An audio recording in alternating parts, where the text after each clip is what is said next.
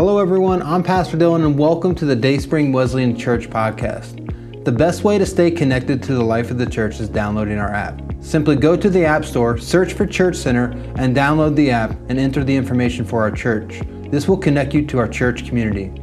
I pray the following presentation will inspire you to come closer to God in this journey of faith. Enjoy listening.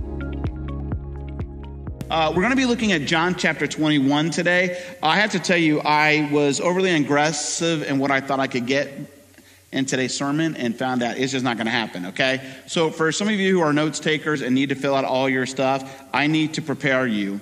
You're not going to fill out everything today, okay? We'll hit some of that like next week. But we're really getting into the passage here in John chapter 21. And if you look at the book of John, one of the things you'll notice that it feels like that John could have ended in chapter 20 because Jesus has already come to the disciples. He's met with them, they're glad he's alive. They're excited now about the ministry. You have Thomas who wasn't there, remember, and Thomas then says, I'm not going to believe in him until I see him and put my hands and see the nails and the holes in his hands and then be able to touch his side. And so then Jesus shows up again to the disciples and tells Thomas, here you go. Here's the hands. Now put your hand here and you'll see that I'm real. And so anyways, so it feels like it really could have concluded with that moment. And even John said, and I write all these things basically so you'll know that he was in fact the Son of God, that he is God. Okay, so that's why John's writing these things. Well, then we get into chapter 21, and I have to tell you, the reason I love this chapter is my all-time favorite character in the Bible, historical character, is Peter. Like, I love Peter's boldness. I not only love his boldness in the way he steps into things, but I also love that he's very transparent and saying, these are the mistakes I made. Yes, I'm the one who denied him. Like, he owns up to all that. Like, I'm just very impressed with Peter. And it was really important for John at the end to say, yes, we know that Peter denied Jesus, but you need to understand that he did, in fact, restore him. And I think that's a powerful message for all of us. Because even in the midst of the sins that we've committed, even in the midst of some of the wrongs that we've had, you and I need to understand, as John was pointing out, that you and I can be restored. Now, getting into this passage today, one of the things I was thinking about is, because Jesus has a meal with them at some point, I started, and again, I'm a food guy, so, as you could tell. So I was thinking about, have you ever noticed, when it comes to eating, have you ever noticed that there's different levels of hungry? So I often say this, like, there are what I call, like, when you're just a little bit hungry, and the problem with being a little bit hungry is, when you're just a little bit hungry, it feels like you can never figure out where you're going to land on as far as what you're going to eat. So I'll always say, and my wife and I, we're going to, I think it's time to eat. We're just not really sure about it. And I'll say, well, where do you want to eat? And she'll say, I don't care, wherever you want to eat. And so then I'll be like, well, let's eat a house on Hunan. Nah, not today. I'll say, well, then can we go to Burger King? No, I'm not really feeling like Burger King. Well, can we go to Applebee's? No. And I'm thinking, are you kidding me? You said that it didn't matter, and it obviously matters, But the problem is, we're not really hungry, so we're just like, we don't really know what we want to do and how we want to get into this. So there's that little bit of hunger. Then I would say another type of hunger for me, and this may not be for everybody, but when I have, when I think my day feels like a little bit more pressure, or when there's some things that are harder to deal with, or I feel like there's some decisions I have to make, I get what I call a nervous hunger. And what I mean by that is all of a sudden, food begins to call to me, all right? It's like, it comforts me, all right? It loves me, okay? Like, when I go to that food doesn't care how I intake it, you know what I mean? And it's soothing, And so you have some of those comfort foods that we know about. And I have to tell you, my comfort food, honestly, I love mashed potatoes, but there needs to be a pool of butter in the top, So if you ever go to those old potlucks, like if I see that crock pot with the butter sitting on top, that's my first scoop. I'm sorry, I don't care about the rest of you. All right, that's what I'm going for. But then I also need to have chicken and noodles over top of it. And oh my goodness, that is so good. You know what I mean? But it just loves me in that moment and stuff. And so it's not a good thing, but it feels good at the time. Now, I know this is dangerous talking about this right away in the beginning of the sermon, because a lot of you guys are not like, look, where are we going to eat after this? Okay, like that's all you can think about, But then I also think that there's what I call another type of hunger, that it's this hunger that can never be satisfied. You know, it's this hunger where you're like so hungry that almost nothing makes sense. So when I was single, I remember a lot of times that I would go into my cupboards and there would be nothing there, again, because I'm single, and so I didn't know what to do. And so I would eventually be like, man, I'm so hungry. So I would go to the store, and when you go to the store when you're hungry, you know what you do, right? You just buy a little bit of everything.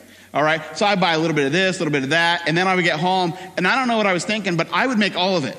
You know, and so it was just like Chuck's smorgasbord happening at the house, you know, and I would eat everything that was there. And at the end of it, the funny thing is I just still wasn't satisfied, you know, but it did taste good, though. I will say that, you know, but I just wasn't completely satisfied. And then I have what you would call also where you have this desperate hunger. And I mean where there's nothing around, you have no other options, you're so hungry, and you will just eat whatever is there. A lot of times we'll see that, you know, especially in like third world countries where like, you know, they're just going to eat whatever's there. For us, we don't kind of have that as bad. But I remember this one time driving. I was so thirsty, and I was trying to be good about what I drank, but I was just getting tired of water. And so I wanted something with a little flavor in it. And there was this drink, I don't know if it's called bubbly or something, but I decided to get that drink, and it said 0 calories, but it did not say 0 taste. All right, I wish that would have been on there for me.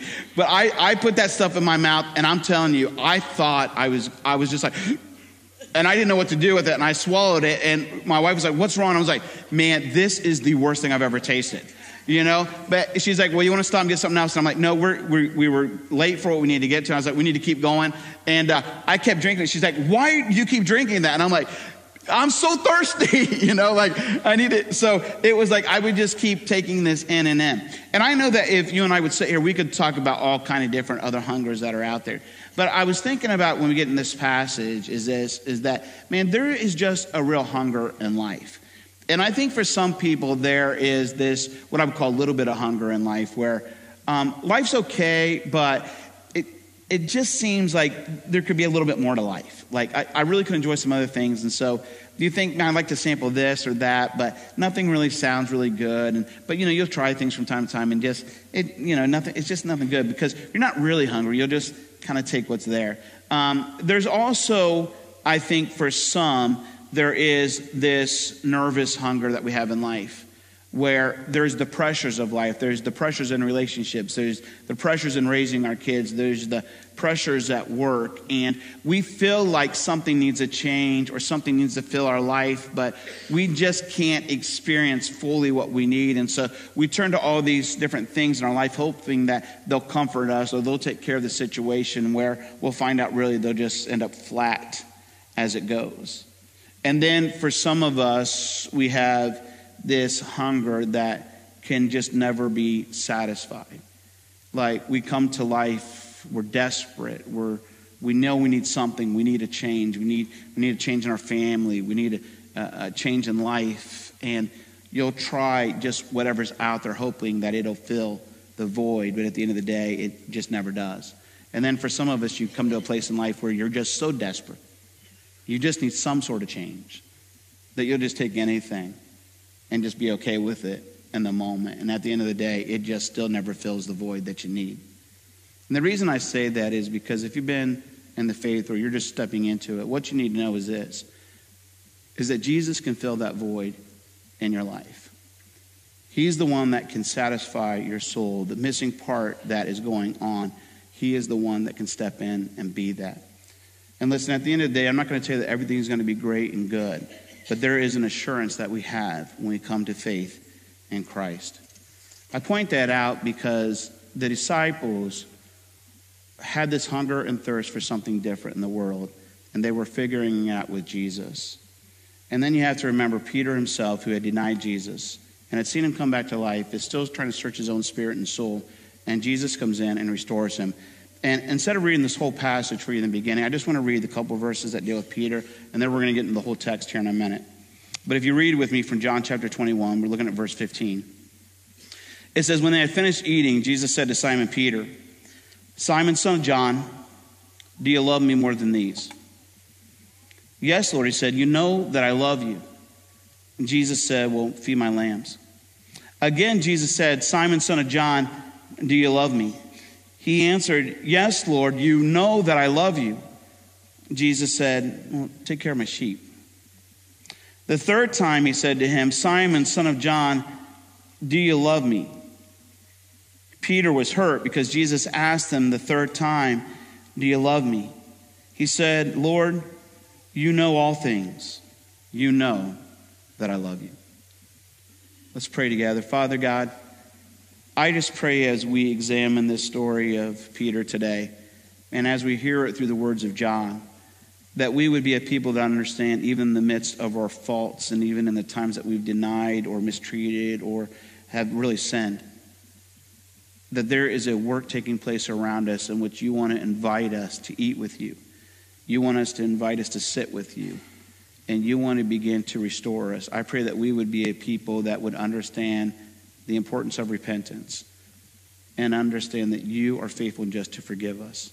Father, if there's anything that I would get wrong in what we're looking at today, I pray that you would clean it up in the ears of your people so yours is the voice they hear from and not mine. In your name we pray. Amen. So we already have this story of in the historical account, and we know this is true, but we've seen Jesus showing up to different people at different times. And he's showing up once again to the disciples. This is the third time he really showed up to them. I want to begin with verse 1 in this passage. It says, afterward, Jesus appeared again to the disciples by the Sea of Galilee. It happened this way. Simon Peter, Thomas, also known as Didymus, Nathanael from Cana in Galilee, the sons of Zebedee, and two other disciples were together. I'm going out to fish, Simon Peter told them. And they said, we'll go with you. So they went out and got into the boat, but that night they caught nothing. So again, what's interesting is that the disciples had already been through Jesus being beaten, being on trial. They've already seen him die on the cross. They know that his body was put in the tomb. They know that his body was missing. And so they had to deal through all those struggles, all those emotions up and down. And then they had an experience where they saw Jesus in a room with them. And they got to actually see the holes in his hands. They got to feel his side. Like they experienced all that and they were filled with joy. And then Jesus said to them, now I want you to wait. And he told them exactly where he wanted them to wait. Now, what's interesting about waiting is waiting can be very difficult for some. It can be more easily for others. And I want to ask you this question because it's something that the disciples had to wrestle with. But how are you waiting for Jesus? Like we know that Jesus is returning someday, but how are you waiting for Jesus? And there's really two kinds of ways that we can wait for Jesus. There's one that I would consider passive waiting. And that passive waiting would be somewhere where we just kind of wait there and we hope that Jesus will come and we're not going to do anything with it. Now, I wasn't part of the big Jesus movement that happened in California back in the day, but from the stories I hear, that many of them, when they were experiencing the outpouring of the Holy Spirit there, they were in such a place that they believed that Jesus was going to immediately come. And because of that, they were afraid to do anything else in life. They just wanted to wait for him to show up. And so, matter of fact, some of their friends, after sitting in those processes for some time, would say, well, I think I'm going to go back to school. And the other ones would scold them and say, why are you going to go to school? We need to wait here for Jesus because he is returning soon. And so they didn't want to get out there and do anything else. And for some of us, we can look at that and say, well, that's just ridiculous. Like, you can't just wait and wait. Like, there are things that you need to do in life to, take care of yourself and stuff. So why would they wait there? And listen, church, I want to challenge us that I believe that there are times when you and I could be accused of passively waiting. I think that there are times when you and I see that there's problems in our marriages, but you and I will pray to the Lord and we will just passively wait instead of really trying to invest and make sure that we get some things taken care of. Like passively waiting is the idea that I'm just going to pray to the Lord and I'm going to hope that he changes her or his mind and instead of my mind. And instead of getting treatment or getting to somebody who can help and counsel us or getting another eye to look into the situation, we're just going to passively wait and we're not going to invest anything into it. There are situations, I think, at times when we know our kids are heading down the wrong direction, and really instead of getting involved, like we have a tendency to just say, Lord, I need you to step in the situation. And I want you to understand, I have no problem with you praying that, but there are times when you and I need to get out there and get some help for our family that is taking place. But there are times that you and I just kind of passively wait. There are people who, even in our church right now, that are going through some major diseases, who will call to the Lord that he would just heal them. And they just passively wait instead of maybe going to the doctors or going to people that God has blessed with the abilities to help treat what's going on, and we just passively wait. And I think the struggle at the end of the day is, even if we get to the next step about being more active, that we can do all the activity we want and maybe the miracle still doesn't happen, and so there's a struggle in it. But there's something about active waiting that you and I need to understand and need to cope with. The active waiting is to say that I'm going to do something in the midst of all this. Like, I see my marriage is falling apart, so I'm going to go get the help that I need, and I'm going to pray that God will bless that time. There's things that are happening with our kids, and we'll say, you know what, I need some help, and I need to get some guidance of others, and I need to sit down and talk with my kids, and I need to go to work, and even though this is going to be trouble, I need to invest in that because that is important, and that is beginning to be actively in the process. You see, Peter, I think he's a guy that just can't stand still. You know, and Peter's looking at this, and he says, well, we're waiting on the Lord, but he says, you know what, in the meantime, here's what I'm going to do. And church, what I want to encourage you, just like Peter, is understand this. I think that there are times when you and I, and I've dealt with teens for a long time, and one of the things I'll notice is they're like, you know, who is that special person that God has for me? And I want to challenge you on that thinking, and I want to challenge you a little bit on the thinking that there is only one job that's out there for me. Because when I read scriptures, what I understand is this, is that sometimes God just gives you the desires of your heart. There are times when God will specifically say, this is the person for you, or this is the job for you, or this is what I'm calling you to. But there are other times when God says, listen, I just want you to step into something, and then I want you to invite me in, and I want to bless that situation. So for those of you who have not been married yet and you're waiting for God to shine a light on this one person, and all of a sudden a beam of sunlight is going to show on this person, and it's going to be, you're going to be like, that's the person for me. You know, I would encourage you not to go up to them and tell them that, you know what, God just showed that you're for me. Because if God didn't speak to them about it, you're going to look really stupid. All right? Okay? But what I would encourage you to do, when you jump into a relationship with somebody and you get married, then work at it as working for the Lord. When some of you have an idea of, this is what I would like to do with my life, whether it's going right into a job or going to college to get some knowledge for the job that you want to obtain, what I would encourage you to do is work at it as you're working for the Lord. In other words, give of your best and watch as God blesses the rest. You know, that's an important sort of thing. And so what I love about Peter is Peter's like, man, we got to do something. I just can't sit here all the time. And he actively gets involved. And what's interesting is when Peter does this, you can kind of see this natural leadership within Peter, right? Because Peter's like, well, I'm going to go fishing. And the other guys are like, then we're going to go with you, you know? And so Peter, being a fisherman, invites them into this process. And I want to encourage you, sometimes, some of us, when no one else is doing anything, there's an importance for some of us to just step up and do something. So even when life is going wrong, we can't just lay there. We just can't sit there. Like, we have to do something. And Peter says, let's go do something. And at the end of the day, guess what? They catch nothing. Oh, that's poor leadership right there, right? He invites them to take in this process, and they're thinking, dumb Peter. He made us go out here in the boat. We're not catching anything. And he's the fisherman, you know? But listen, they went because they were willing to follow him. But then in the midst of this process, what I like is because Peter's always the one who's just willing to go in and step up and do something. We get to verse 4, and it says, early in the morning, Jesus stood on the shore, but the disciples did not realize that it was Jesus. You see that theme happening over and over again? Jesus keeps showing up, and they don't recognize him. They don't realize it's him. And listen, I want to be fair to the disciples in this moment because they've already had a touch with Jesus, so they've already seen him. But listen, from where they were and from their vantage point, there may have been a mist in the morning where they couldn't really see who Jesus was. There might have been, because they were so tired because they've been fishing all night, that, you know, their eyes weren't giving them the best look. And then their boat was a little way off, so they may have not recognized that it was Jesus. And the question that stems from this to all of us is, how often is Jesus there and you and I don't even recognize him? I mean, think about that. There are times and moments in life, in the midst of tragedies that we're going through, that you and I may not even recognize Jesus in that moment.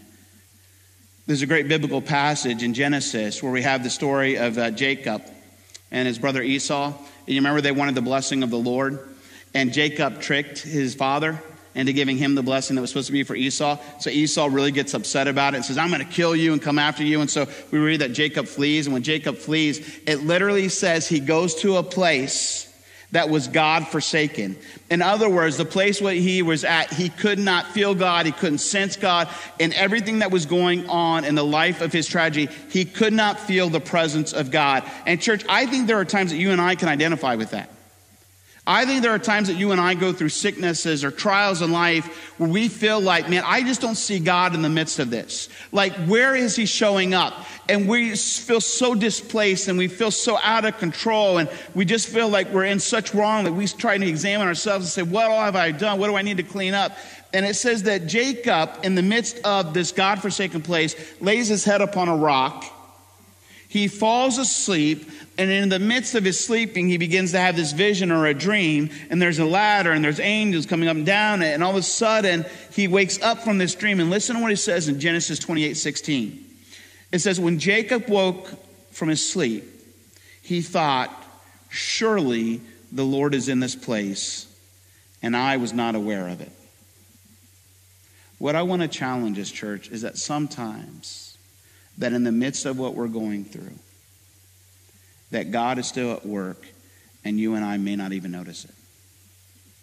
It's always amazing to me that even in the struggles and even some of the hardships of life that I've been through, even some of the things that I don't feel free to share, like even at the end of it, there's still tragedy that occurs. But when I see God show up, all of a sudden I realize later that God was still in that place and he was working things out for his good, because it was impacting somebody else. But there are times, much like the disciples, when I don't even recognize him in the moment. We get into verses 5-8, and it says, he called out to them, this being Jesus, friends, haven't you any fish? No, they answered. He said, throw your net on the right side of the boat, and you will find some. When they did, they were unable to haul the net in because of the large number of fish. The disciple whom Jesus loved said to Peter, it is the Lord. And as soon as Simon Peter heard him say, it is the Lord, he wrapped his outer garment around him, for he had taken it off, and he jumped into the water. The other disciples followed in the boat, towing the net full of fish, for they were not far from shore, about 100 yards. Now, what you have to understand, and this is a great story, and you still got John being John, by the way, because he's still reminding everybody that there's the disciple that Jesus loved. And he's the one that recognizes him first. So, you sort of get this. But listen, at the end of the day, I love John. I'll get into that in a little minute because of how he addresses the Peter situation. But literally what Jesus asked in that moment, and you got to think about this. These are guys that have been fishing all night. They were fishermen. They knew how to fish. And Jesus literally asked the disciples if they had anything to eat. Do you guys have anything to eat? Now, listen, I've been fishing all night. I would not be real happy that I haven't caught anything. And then when I feel like I got this smart aleck asking me, have you caught anything? I think I would be a little amped up inside, and I think for me, I would be thinking, are you kidding me? Listen, man, we've been out here all night, and I might have replied no out of frustration. I would have been thinking, it's like, hey, Captain Obvious, you could see we don't have anything, right? And why would we still be out here if we did? Like when we be coming in. And so what's interesting, though, is, and I almost feel like, I don't know that they did this, okay, because I could be reading into it at this point. But he says, well, why don't you throw the net onto the right side? And I would have been thinking to myself, sure, we'll do what you say. And I would have, if there's a way to sarcastically throw the net onto the other side, I would have done it. There you go. You happy now? And then it says when they look, there is all this fish in there, too much for them to carry. And it's kind of like, okay, this guy was. And then John's response is what? The one that Jesus loved. John's response was like, it's the Lord, And I love this because, listen, I think somewhat degree in their mind, it's like, John is a great thinker. And he's like, wait a minute now. This happened one other time to us. You know? And all of a sudden, when you and I think back to Luke 5, verse 8, we read this passage that early on when Jesus is calling disciples, it says that Jesus gets into Peter's boat. Peter's boat goes out a little ways, and Jesus begins to teach from that boat. And then he says to them, well, let's go ahead and fish. I want you to throw your nets over. And Peter's like, look, we've been fishing all day. Like, we kind of know this thing because we know fishing. We've been out. You keep to preaching. We'll keep to fishing. And all of a sudden, Jesus says, throw your net over. And they do. And it says that they catch such a large amount that their nets are ripping, right? And stuff. And listen to Peter's response in that moment. All right, listen to this. In Luke 5:8. When Jesus does that early miracle, when Simon Peter saw this, basically he heard what Jesus was preaching, and now he sees this miracle. Peter saw this. He fell at Jesus' knees and said, go away from me, Lord. I am a sinful man. And I have to tell you, that verse, when I've read it, has literally cut me to the core. And the reason why is because there have been times in my life, in the midst of tragedy, in the midst of what I'm going through, that I have doubted God being in the situation. There are times that I've asked the question, God, are you real? Because I don't know how you're going to work in this situation. And then it's amazing to me because then all of a sudden when God says, look, keep the faith, cast your net over here, do this little thing, keep faithful, do this. And in the midst of the tragedy, which is so tragedy, God shows up. And I feel like Peter, who has to say, Lord, I don't even deserve this. Because I doubted your resolve when you knew all the while what was happening. You see, let's be honest, when certain things happen, there are some things that can only be explained by the Lord. There are times when God works a miracle and heals somebody's life that I don't understand it. But I just have to give credit to the Lord. There are some times when friendships, marriages are reestablished, and I don't know how they got reestablished, but all I know is that the Lord was at work. There are times when kids have run very far away from the Lord, gotten a lot of mistakes, but then all of a sudden they have an encounter with the Holy Spirit, and for whatever reason they come back to faith, and I can only give credit to the Lord. I don't know how he does it. I don't know how you explain it, but I just know that it's from the Lord. We get into verses, let's go on for a little bit, though. Peter recognizes, though, that it's Jesus after John says something. And then Peter's response is great, right? So I don't exactly know what he's wearing, but it doesn't sound like a lot, okay? And then it says all of a sudden that he decides, I'm going to go over to Jesus. And it says that he basically puts all of his clothes back on, which, by the way, that's probably not the best way to swim, right? Especially with their clothes in there. But he puts it back on. He gets into the water and he gets over to Jesus. Why? Because there is something comforting for him about being in Jesus' presence. Like there's a security there. Things are going to be all right. And Jesus wants to get over there as soon as he can. And church, listen, there is something powerful to me about being in God's presence. And I can't explain it always, but there's something good about it. And I would love to share with you about all the things that have happened in this week. There is nothing that has affected me specifically, but there are things that are affecting people that I love. And there are some pretty tough things that I've had to sit in. And it's hard trying to find God in the midst of all this. But I have to tell you, when I came to the first service today and I heard us singing the first song and realizing that my name's written in that book, that was powerful for me. And I don't know how it was for you, but I needed that this morning. But there's something where I'm like, you know what? I'm ready to run to Jesus because I need to be in his presence right now. We get into verses 9 through 11, and it says, when they landed, they saw a fire of burning coals there with fish on it and some bread. Jesus said to them, bring some of the fish you have just caught. So Simon Peter climbed back into the boat and dragged the net ashore. It was full of large fish, 153, but even with so many, the net was not torn. Now again, I think that passage is funny because somehow Peter got out of the first amount of work by dragging the boat back with all the fish. You know what I mean? He's like, I'm going to go see Jesus. The rest of you can bring this boat in. But now that he's all there, he says, I'm going to help you guys. But what's interesting to me is they're mentioned the number 153. All right? Now listen, I would love to tell you a great thing about it. I don't know what was going on there. What's interesting to me, there's a miracle happening and somebody is so messed up on numbers, he's like, I'm going to count every one of these fish as we bring him in. You know what I mean? He's like, 1, 2, 3. They're all like, man, this is the Lord. And he's like, oh, I got to count these fish, right? Like we got to get them to market or something. Like they're still counting them. I heard one guy said that at the time, and I don't even know how he knows it's true, so I'm not sure that it's true. But he said, I think there was 153 species of that at this time. And so that's what they needed, because that was Jesus' way of saying, we're going out to all the world. I have to be honest, something sounds a little fishy in that statement to me, okay? So, all right, there you go. I'm done with the dad jokes, I think, for a little bit. All right, and so anyways, what's interesting, though, is that when they landed, Jesus is he already has a fire going. He already has fish on there, but he says to them, why don't you bring your fish and put it here as well? Now, here's what I need for you and I to understand. Jesus already had fish, and he asked them to add theirs to it. What you and I need to understand is Jesus doesn't need your help, but boy, he loves your involvement. Jesus wants to take what you've been working at, and he wants you to bring it alongside, and he wants you to see that all this thing that you work for and this little that you give, I want you to see the blessing and the miracle that occurs out of this.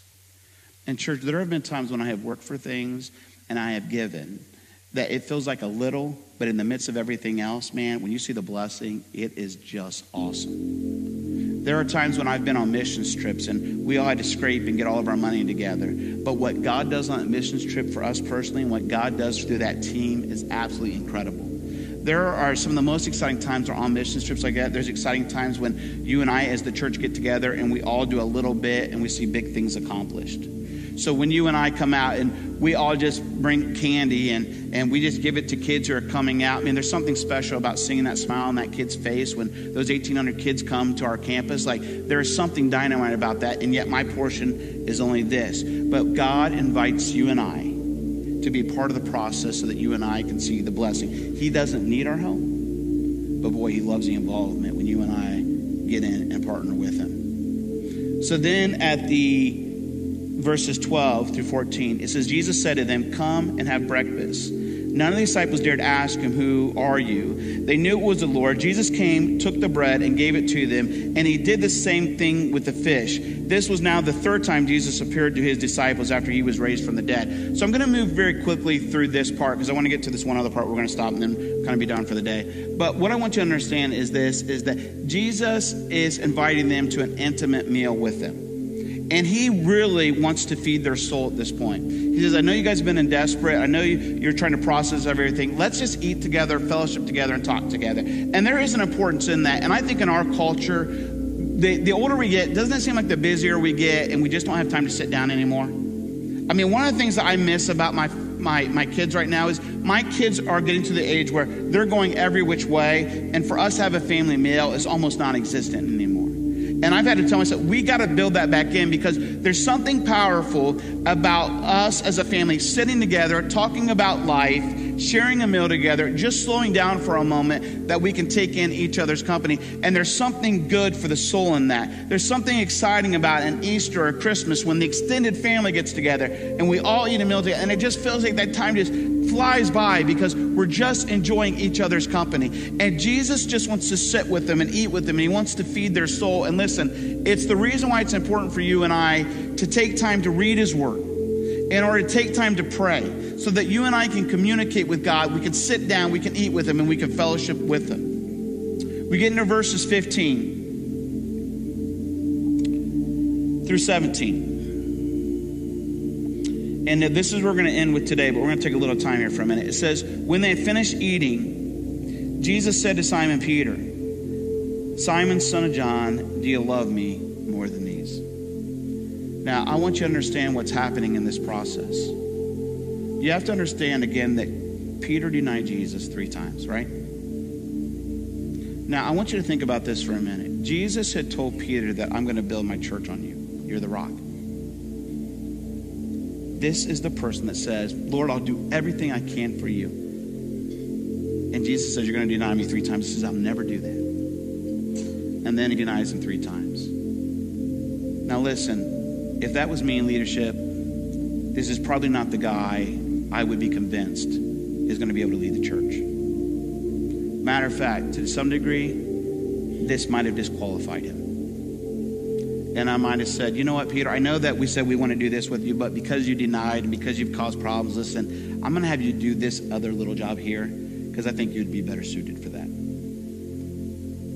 But you have to understand what Jesus was doing through this whole process.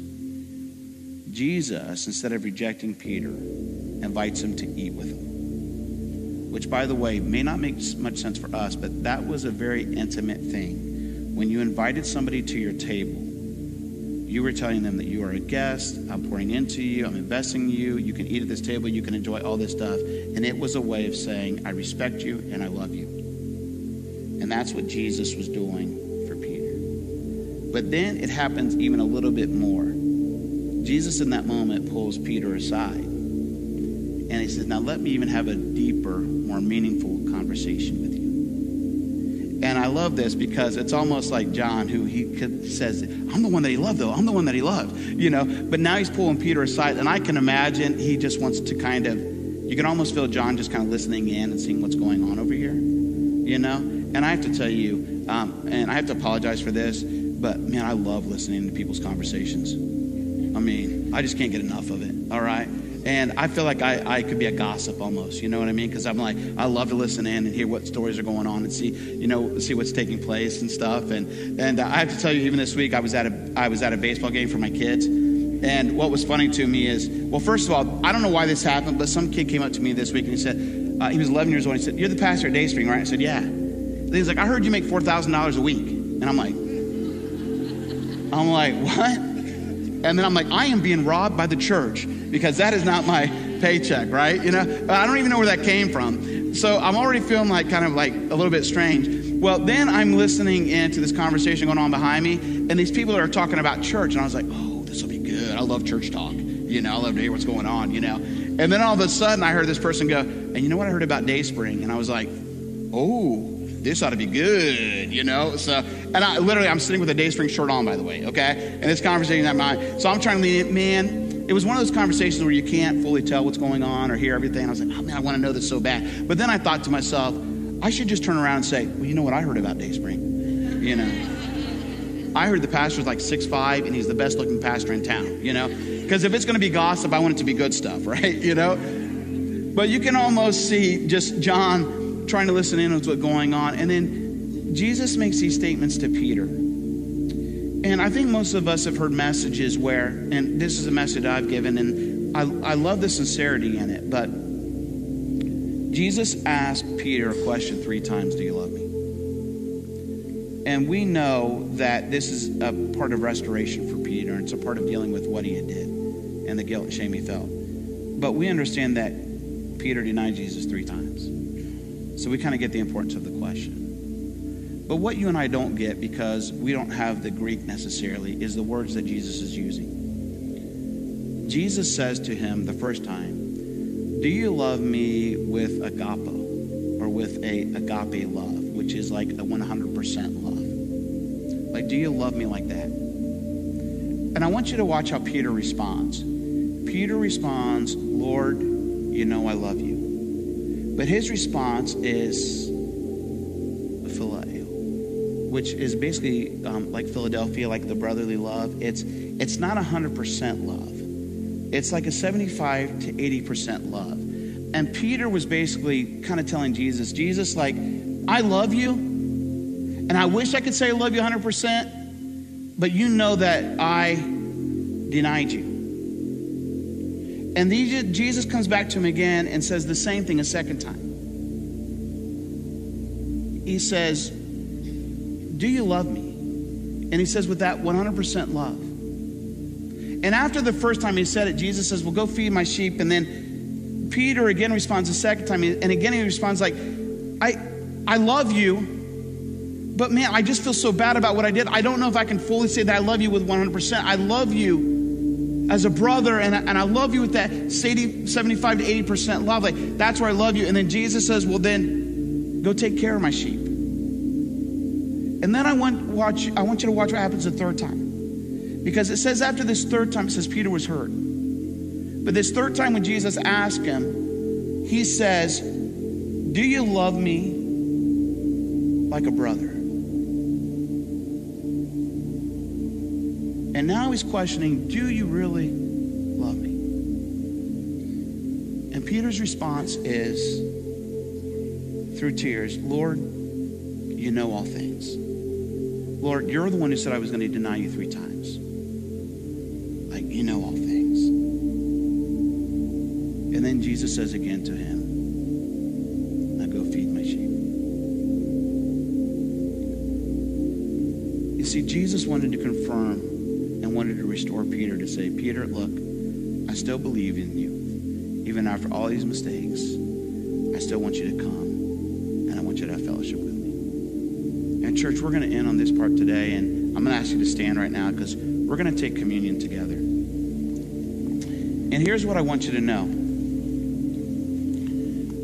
No matter what you've done, if you and I can come to the place where we can repent of our sins, acknowledge our wrong, and we can admit, then Jesus invites you to eat at his table as well. And the question becomes today, do you love him?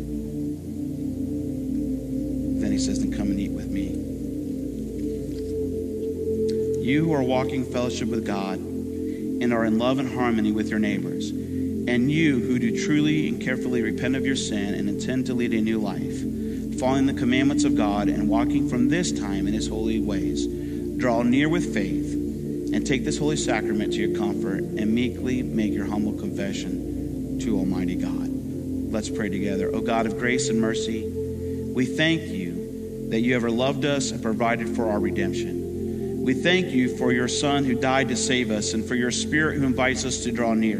Guide us now as we commemorate the suffering of our Lord. Help us to remember the cost of our salvation. Help us to commune with you and with each other, and so consecrate the bread and the cup which are here prepared, that we may partake of them. We may receive the spiritual benefits of Christ's broken body and shed blood. In his name we pray. Amen. So church, at this time, here's what I want you to know. We practice what we call open communion, which means you do not have to be a member of this church. What I simply ask you to do today as you're coming forward, to recognize, here's the junk, here's the stuff that I've messed up in. And Lord, I want you to know that I love you and I want to be forgiven. And I want you to come today and have fellowship with them. So you're going to come take the elements. You're going to come take them back to your seat. We're going to take them together. If you have gluten-free stuff, we have that up here as well. But why don't you come forward at this time? Thanks again for listening. If you are located in the Marion area, we would love to have you join us at one of our Sunday morning gatherings. For directions, service times, and information about our fantastic children and student ministries, please visit us at dayspringwesleyan.org. That's dayspringwesleyan.org.